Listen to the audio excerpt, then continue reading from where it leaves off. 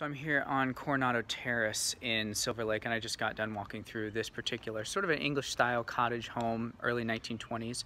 I liked it. There's a lot of good bones. The location's really fantastic. It's just sort of nestled in here right between Echo Park and Silver Lake. It's got that beautiful deck out back. It's got a little bit of some parking space. It's got this this excellent sort of orange grove exterior area.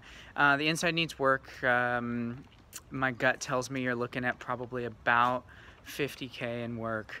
That could be a little bit of updating, a little bit of cosmetic. Inspections are coming back right now, so I don't know what those will ultimately turn out. So that pushes it into the mid-8s. But otherwise, I actually really like this house.